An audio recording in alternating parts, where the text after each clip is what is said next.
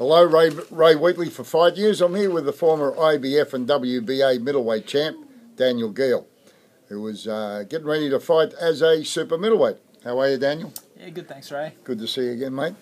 Daniel, you're getting ready to step up a division and fight as a super middleweight. You'll be much stronger at that way? Yeah, I believe so. You know, we've done it pretty tough for a few years with middleweight, and I guess it was a decision, especially after the last fight. You know, I needed to make a few changes, and at the moment, you know, I feel really strong. You know, I feel really confident that the next part of my career is going to go well. And you're still very hungry? Still very hungry, yeah. You want to prove a few things? Yeah, I mean, every time you get a loss, you know, I guess that hunger burns a little bit deeper, and you know, I'm just confident now that, you know, these little changes that I've made are going to be for the best, and you know, there's plenty more still left in me. Some big fights left in Daniel Geale. Definitely. Now, Daniel, when you do come back, there are several Aussies that are well rated at super middles. Now, we've got Zac Dunn, who's WBC number 8, fought last week, 2 weeks ago on ESPN. Very exciting fighter. What would you think about fighting Zac Dunn? You know, I'd love to fight Zac. You know, we had done some sparring before when Zac was a little bit younger, and he's a great fighter, a great young kid, and you know, I guess if that one came up, you know, I'd definitely be confident. You'd be confident, yeah. Also, a guy that you've sparred many rounds with and is well known to the boxing world is former WBC champ and currently WBC, I believe he'll be number 10 soon, Saklo Bika.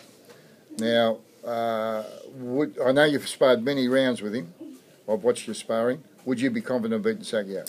Yeah, well, I mean, I'm good friends with Sakio. We've done, you know, thousands of rounds together over the years. But, you know, if that fight came up, and you know, I'd be more than happy with it. I mean, he is a great fighter, a strong fighter, a very powerful fighter. But, you know, I'd be very confident in my own abilities, and you know, if it happens, you know, I'd definitely back myself. I mean, your sparring sessions with him have been very willing.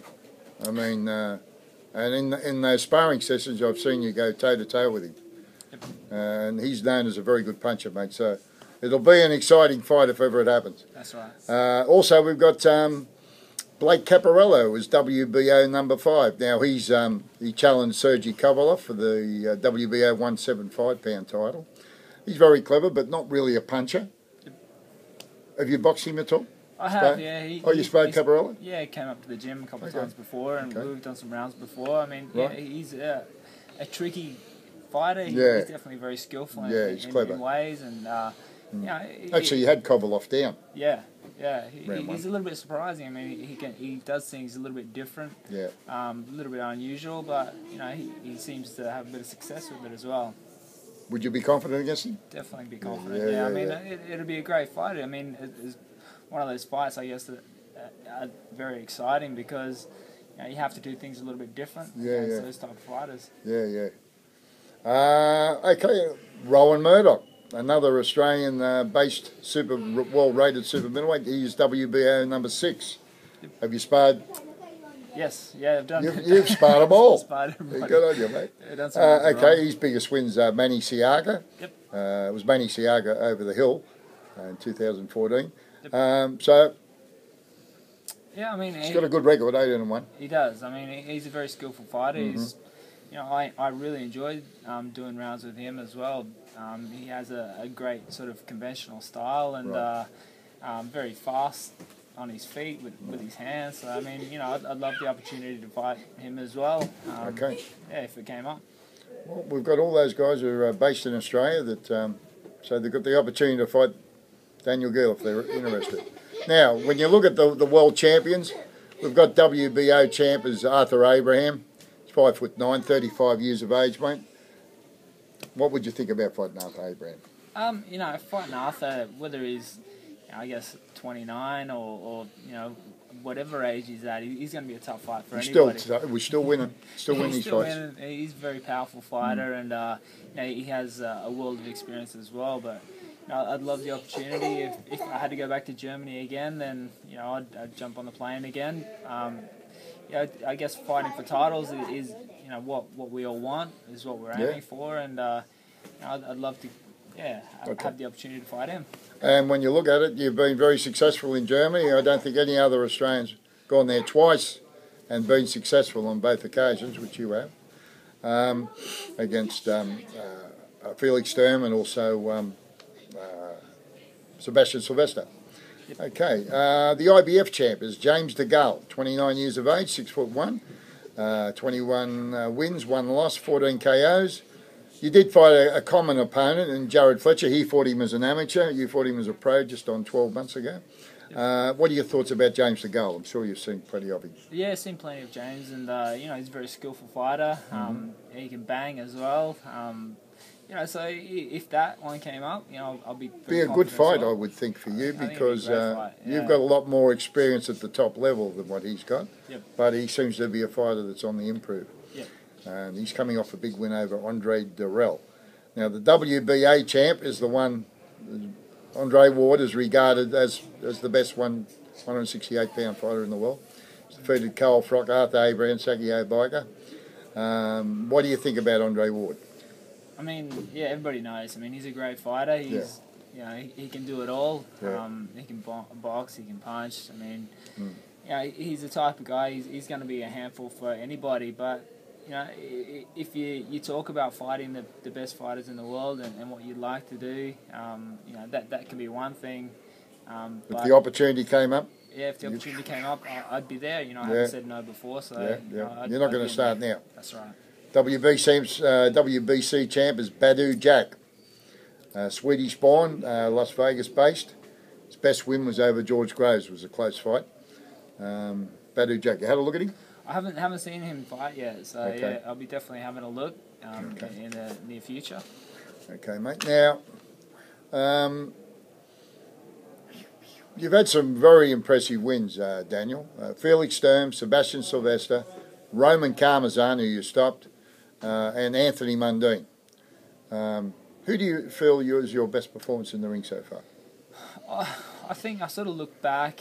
They're all, I guess, tough fights. They all had plenty of pressure in different ways. But I think the fight with Sturm, where I had your my best win? IBF title up for grabs as well. We're fighting for the 2 titles, and I had.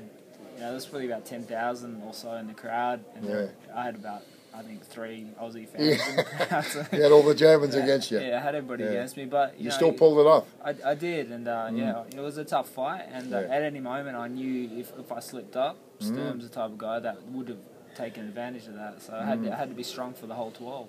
So Felix Sturm is also fighting at super middleweight now. He's already had 1 super middleweight fight. Would you be interested in going back to Germany and giving Felix Sturm a rematch? Definitely. I mean, if they wanted that fight, I'd be all for that fight as well. I mean, it does make it different, moving up a weight. Yep. But I'd definitely still be confident of beating him again. You can do it again. Yep. Okay, there's the fight for you, Felix Sturm's connections. If you're interested, Daniel Geale will go back and give you a rematch in Germany. Now, a big fight that's all Australians are talking about, potential fight, is a Danny Green versus Anthony Mundine. It doesn't look like Anthony Mundine's real keen. Would you be prepared to step in Mundine's place and fight Danny Green? And also, have you had experience sparring Danny Green? Yeah, we've done plenty of rounds with Danny, early on. As professionals? Through the amateurs, and when I first started in Phoenix Gym as a professional, we've done some rounds as well, so...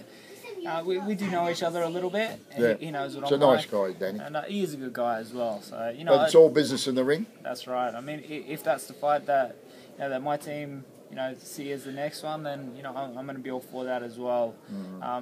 Danny is well known as a big puncher. He's starting to age a little bit more now. So I mean, he's 42. Yeah. You're 35. Early next year, right? That's right. February next year.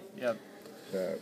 So you just never know. What weight would you be prepared to fight him at? He weighs about 82 kilos now. Yep. His last fight, I think, was about 82, 83 kilos. So would you fight him at 80 kilo? Yeah, I mean, I wouldn't go heavier than 80. 80, I'm fighting a middleweight, super middleweight. So you'd have to spot him a bit of weight. So your right weight's 76. So you'd be giving him about 14 pound in weight, probably. So, But that's an interesting fight, mate. I'm sure a lot of people would like to see a Daniel Geale fight. Yep. Yeah, and I think it'd be an exciting fight anyway. You know, good Aussie fight. Yeah. Daniel, you've been in the ring with both Gennady Golovkin and Miguel Cotto. Now that fight has been talked about. A possible fight between Cotto and Triple G. Who would you pick to win that fight, mate, and why? I think it makes a good fight. It makes an interesting fight. It's just really hard to go past Golovkin at the moment. You know, watching him in each of his performances. Too strong? He's just powerful in each punch. I mean, he's damaging in each punch as well, and he does find the mark as well. So, I mean, you got to give the guy credit because, you know, whether it's against a more skillful, a faster opponent, you know, he's still able to find the mark and hit them, and he seems to be able to hurt people when he hits them as well. So, you know, I know Cotto's been in some tough fights over the years as well. He's taken some big shots before, and I'm not sure whether he could sustain getting hit from Golovkin so much. And he applies so much pressure. He never stops. So that's right. He's a future all-time great, there's no doubt about it. Well, once again, Daniel, thank you very much for your time, and best of luck for the future, mate. Appreciate it. Thanks, Cheers, Ray. All the best, Daniel. Thanks.